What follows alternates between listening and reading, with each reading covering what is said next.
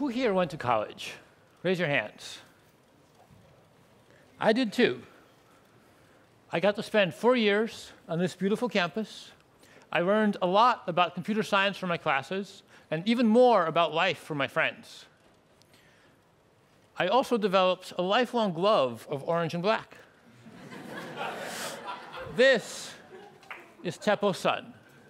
He recently learned to walk, and even though Teppo doesn't believe me when I tell him this, he's going to be walking off to college pretty soon. So Teppo, how do you think your son's college experience is going to be compared to ours? I must admit that I don't quite know.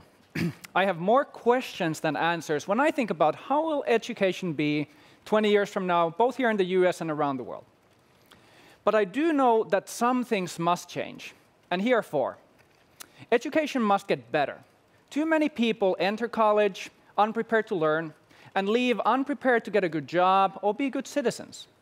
One scary statistic from a recent study is that 36% of students across a range of universities made no significant improvement in their critical thinking, reasoning, and writing skills in 4 years of college. We can do better than that. Education must get cheaper. If it doesn't, then the billions of people around the world who need to be educated are not going to get access to the high-quality education they need. Just here in the US, there's over $1 trillion of student debt. Anyone here still have student loans? Education must be able to adapt faster. Anyone's college or university were they specifically good at making quick decisions, adapting to change? Now, there are benefits to keeping a steady course, but sometimes changing education feels like taking a herd of elephants and trying to get them to change directions. And finally, education has to last longer. It may actually turn out to be that 4 years of college is too much, but 4 years of education is definitely not enough in today's quickly changing world. So let's review where we're starting with traditional education first. The traditional education bundle has elements that are both non-academic, like housing and football teams, and academic, like professors and classes, and it comes with a hefty price tag. There's a lot of experimentation going on right now in ways of unbundling education, taking these elements in different combinations to meet various different needs. One interesting example are taking online classes without the football teams and having them for free. Now, these obviously will not solve all the challenges we have in education, but it raises some interesting questions that are dear to our heart, because we work at TEDx, and there we publish courses from top universities, freely available to anyone with an internet connection. So, Victor, how does this differ from the standard educational bundle? Sure. So before I worked at TEDx, I spent several years helping create and teach classes at Harvard. And there we had the pretty standard model. We had the professor give lectures. I spent hundreds and hundreds of hours creating problem sets and then grading them when they were submitted. And of course, students came to my section, did problems. Teppo has worked a lot with creating edX classes. So why don't you tell us about one of those, and we'll see how it differs. Sure. So as a program manager, my job is to work with professors and their teams and find the various different components that come together to do the best possible online class that we can. So for one MIT course, we started with the legendary physics professor Walter Lewin, added in 2 other professors, 3 lecturers, 1 postdoc, sprinkled into the mix some students, a program manager, video team, software engineers, and blended it all together to create the online version of Walter Lewin's electricity and magnetism. And Victor was one of the software engineers that built the platform that makes all of this possible. So do you want to talk about some of the elements of the class? Sure. So here's one of the screens in the class. And so we have Walter Lewin, or a video of Walter Lewin, describing the science behind Van der Graaf generators. It's immediately followed by problems, like this one asking, did you actually understand what you just saw? Where your student gets instant feedback. We have interactive simulations like this one, written specifically for this class, that shows how electric fields change as charged particles move in them.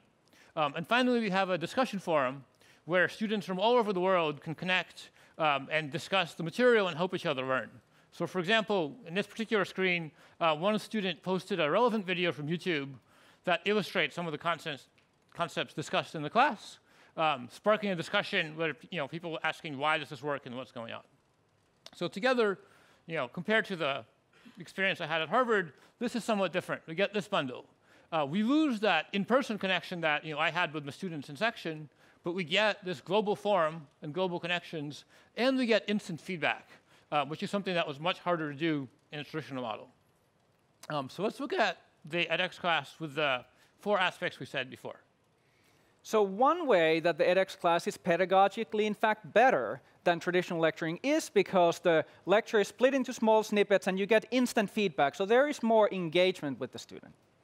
It is freely available for the whole world, and the team can adapt faster because they don't have to spend any energy recreating the parts that they loved. Instead, they can focus on improving the parts that they weren't happy with. And it opens up new possibilities for lifelong learning. Our colleague Ruth's father is 89, and he's still actively taking edX classes. Of course, not everything about the online class is better. In particular, it costs a lot to create such a class. And as I mentioned earlier, you really lose that in-person connection between teacher and student. That can be so important in some cases to keep students motivated and to sort of help them get through the material. But one of the great things is, once we've created this class, we can come up with yet another bundle. So we're already trying things like this, where we take Walter Lewin's course, and we bring it to a campus, or 1,000 campuses. And you can have the professor there, instead of having to spend those hundreds of hours creating materials that we already have, guide their students through it and really focus on addressing the sort of individual needs that they have and not just uncovering the basics. So this is just one combination. And the future of education is going to involve lots of different experiments and combinations, only some of which will involve online learning. And so naturally, that brings us to blenders. Or how do we most effectively blend online and face-to-face elements in education? And how do we create the most effective educational bundles to meet the needs of different learners in different kind of circumstances?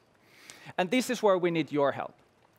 As we and others continue to experiment, we want you to try out the different bundles and share what works well. So when you come across a delicious educational smoothie, tell your teachers, tell your friends, tell your school. Because the more demand there is for awesome learning experiences, the quicker the best educational bundles become the new standard. Of course, it's important to remember that some of these educational smoothies are going to have actual snow and ice, not computers. For example, this was my classroom on a course I took several years ago with the National Outdoor Leadership School.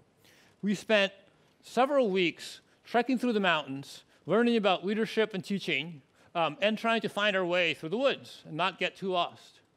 I learned a lot from this course. I find myself using things I learned here pretty much every single day, which is not something I can say for most of my college classes.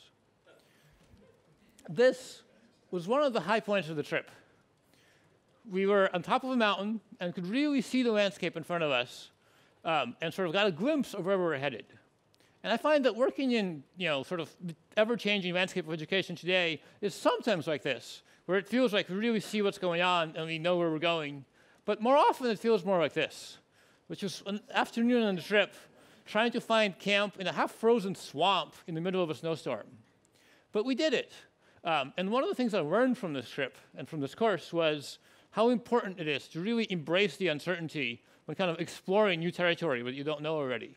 And I think that if we do that in education, we'll be able to discover better combinations that more successfully help people teach and help people learn. We hope that we've managed to convince you that the future of education is exciting and that perhaps you're a little nervous about it. And we hope you help. Join in discussion around this, try new things, and share what works. So I don't know if my son's college bundle will include a football team or not.